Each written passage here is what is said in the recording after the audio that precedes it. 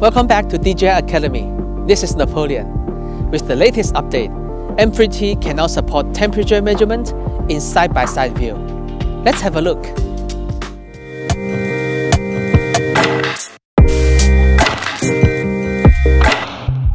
Take off the aircraft, switch to infrared camera view, and turn on side-by-side. Now, you can tap the target on the left to get its temperature, or drag the frame for area measurement, or even set the temperature alarm.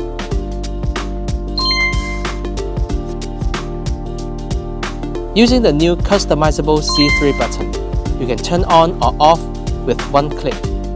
Turn on the link zoom feature can let you zoom both cameras at the same time. Side-by-side view is a useful feature for public safety and inspection. You can give it a shot in your next drone mission. I hope you enjoyed watching today's video. Please feel free to leave any comments or feedbacks below.